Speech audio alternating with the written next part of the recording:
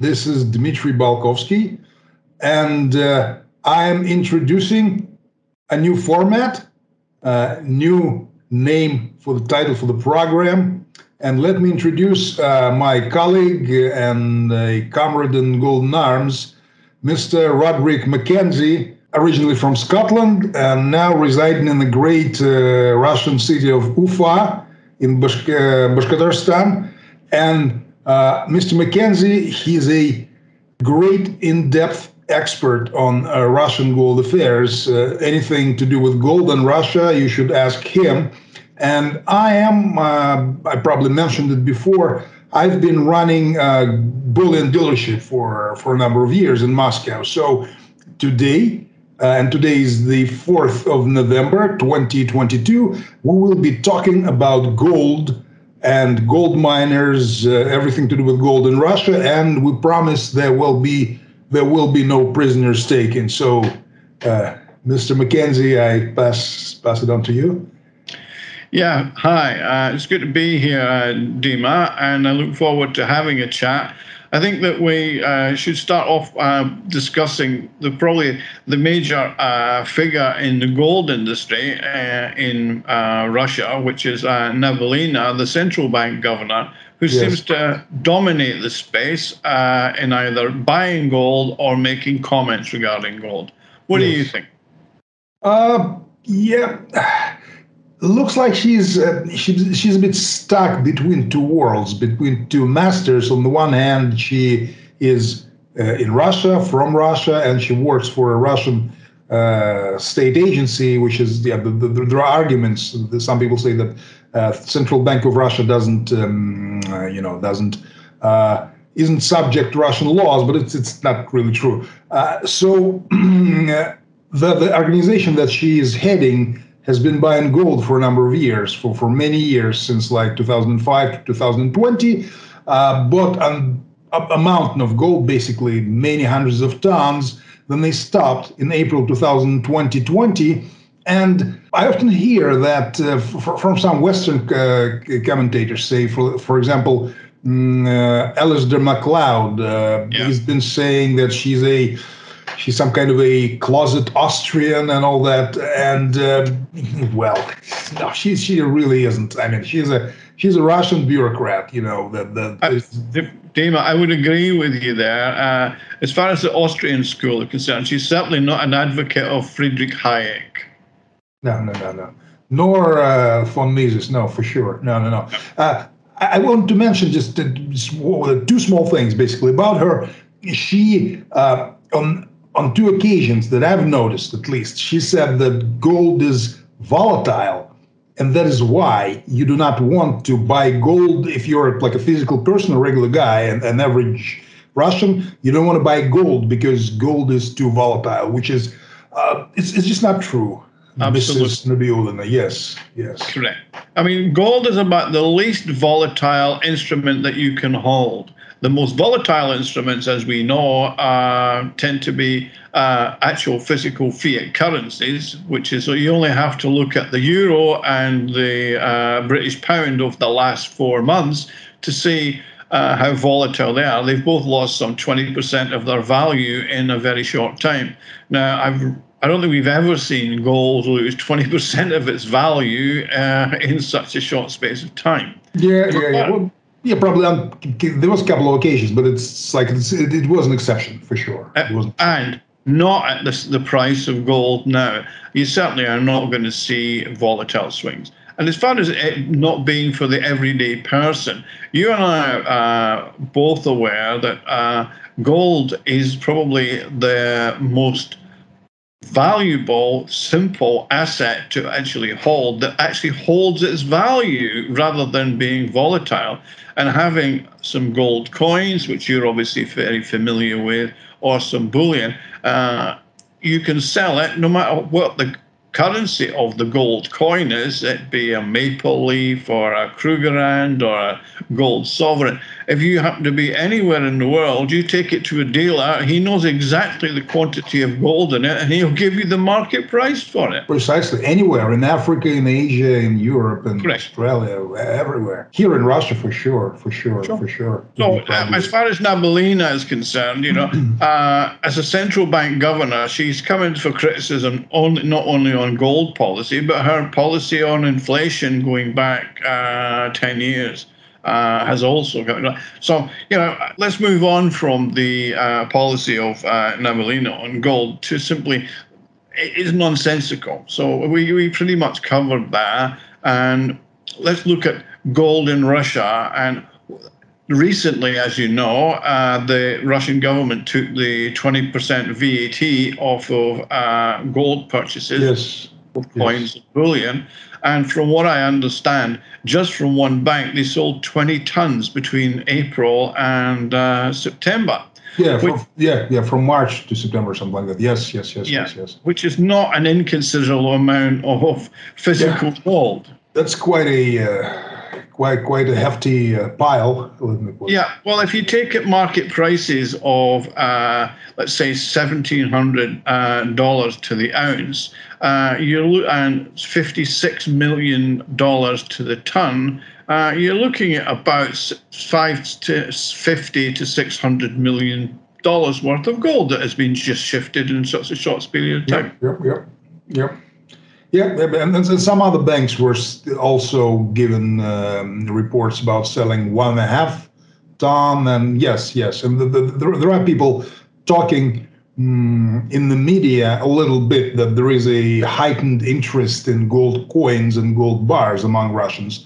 It's not a mania, far from it. It's not a mania, but there is. I think both of us can understand why. We're both old enough to have survived the 1990s when the Russian currency was debased not once, not twice, but three times. And bank accounts were wiped out, savings were wiped out, etc. And Russians have had a tendency to hold currencies like the dollar, the euro, and in cash under the mattresses, because quite justifiably they weren't over enamored and trusted with the banks that currently exist. So the ability to buy a tangible like gold bullion in small bars or in coins is something that obviously they're looking to do because it's a store of value. And as we know, from time immemorial, gold is always going to hold its value. Yeah, for sure. And Russians still, there is this move towards gold. It's been on and off for years. Russians, as of October, hold about 15 trillion rubles in cash. There was this new piece of stats like a couple of weeks ago. So there is a huge space for them to go on deeper and deeper and deeper. It's just like they're just scratching the surface. By the way, talking about gold in Russia, we, I believe, should mention your latest research report on the state of Russian gold industry.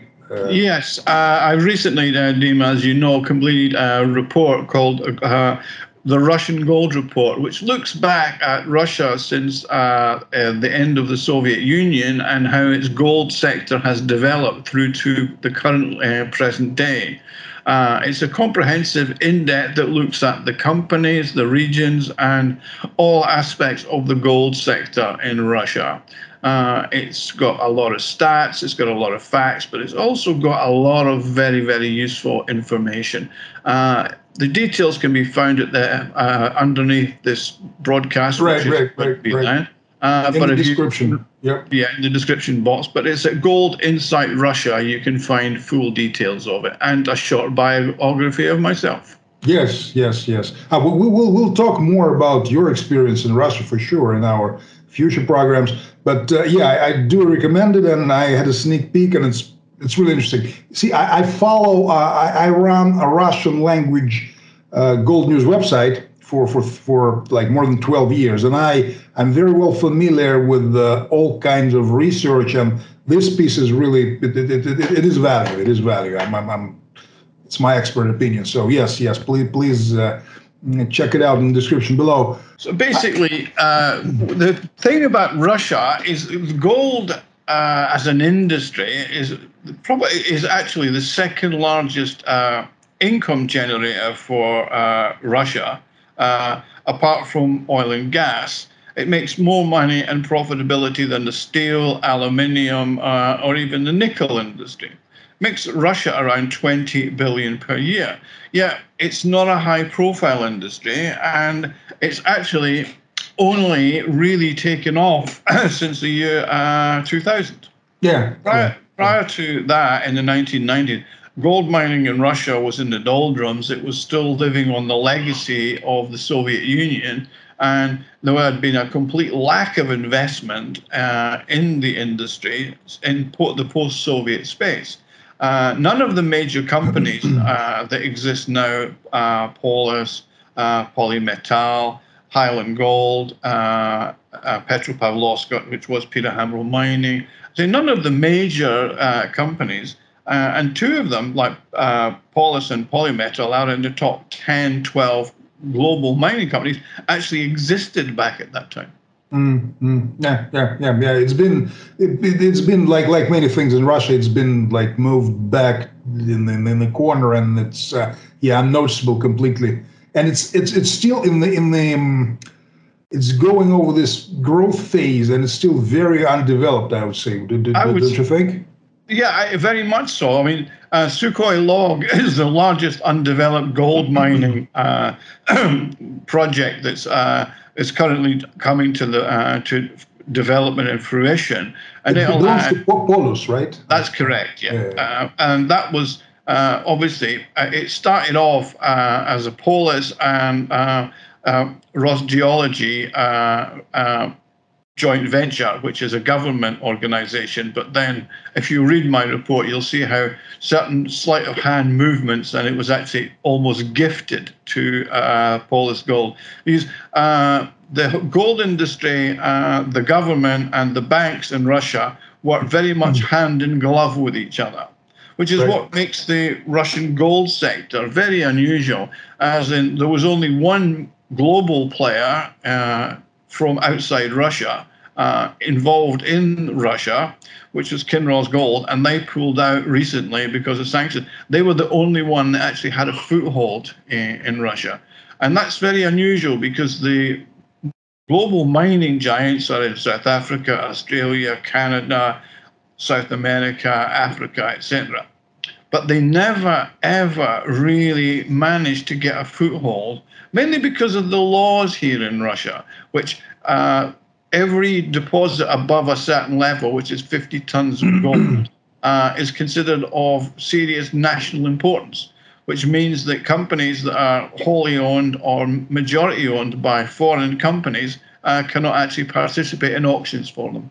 Right. Yeah, it is all. It's this those leftovers from the Stalinist era. Gold is the what they call the national security interest industry, and it's all the legislation is still very backwards when it comes to owning gold. You know, there are so many prohibitions. You're correct in owning gold and how the industry works, but to an extent, I think that other countries have got it absolutely wrong and allowed their gold and their profits and everything from it to actually leave. If you look at the Kumtor gold project in Kyrgyzstan, which is obviously a neighbor of Russia, that's been exploited for quite a number of years, and the Kyrgyz have made minimal amounts of money in license fees, and the Canadian Centerra Gold has made billions out of it over the years. And it's also done some environmental damage. It's also done some pretty horrific stuff over the years. Yeah, there's been a scandal about it. Yeah. So, I can understand why national importance and national champions are important. It's just a matter of how it's done for the benefit of the people and not the benefit of the companies, the banks, and certain insiders within the government. Yeah, You're right. Yes, yes, yes. Of course, we'll say no. Ruthless exploitation by the imperialists, for sure. Yes, we will. We'll fight against it. But there is still space for modernization in that area. And Absolutely. I agreed. I mean, within the mining sector, there were a large number of the Western technology companies, Western engineering companies, software companies who'd expanded into the space.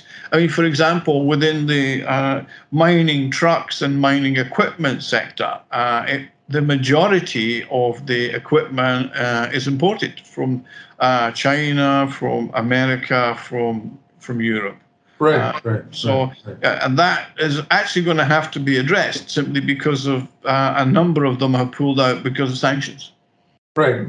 And also there is this very curious thing. We were talking before the program about how shy Russian gold miners are, like people who run companies, who the owners and the top management. Like when you look at say Kitco YouTube channel, you always hear that when there is a guy from the gold mining industry coming on, he goes like, there is going to be a crash of the dollar system within the next 3 months, hyperinflation, all that. And in Russia, it's like it's the complete opposite. You know, it's so ridiculous.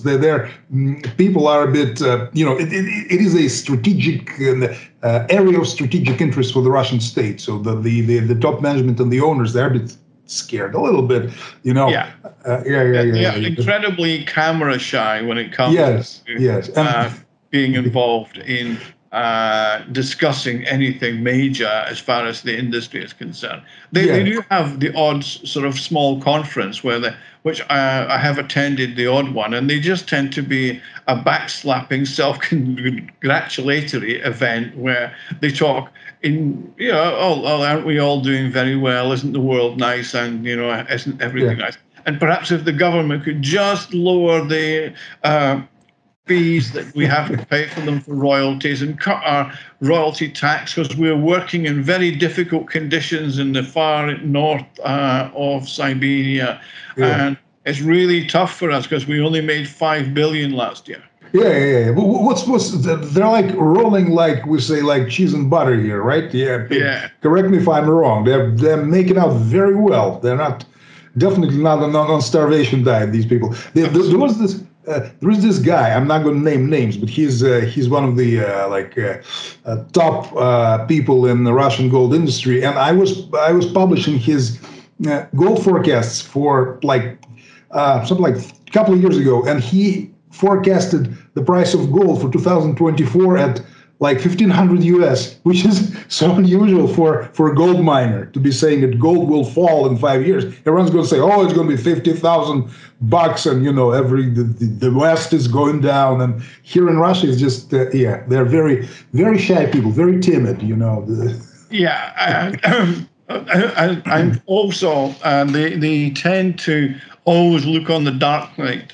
There's always every cloud is black, not has a silver lining. Right. No, look, you're right, absolutely. So the market for gold, Russia over the last few years, as you mentioned earlier, the central bank was the major buyer of gold, or if they weren't the major buyer, it was sent to the London Bullion Market Association for trading, etc., or sent to Switzerland, etc. At the imposition of sanctions back in March, sort of end of March, beginning of April, the LBMA put an embargo on all gold that was smelted in Russia and couldn't be shipped to the LBMA for good delivery status. This kind of took the Russians aback. I mean, because they had pretty much focused on being members of the LBMA and shipping their gold to the Krasvet Met, which is the major smelter of gold and precious metals in Russia, and they would then ship it on to London for trading, etc., or through their various channels. So that took the Russians taken pretty much aback. And there was this piece by the head of the Union of Russian Goldminers, who said the Russian government needs to buy gold as the Russian gold miners are having problems. And nobody wants to buy it. Who needs gold? I mean, come on. As though Russia is the second largest producer in the world. There is a demand for gold that is certainly more than its own mine demand every single year. And yet they were one. I mean, all you had to do was look at where the major buyers of gold are. And they're not the LBMA and they're not COMEX. They're in the Middle East through the Dubai Gold Exchange, or etc.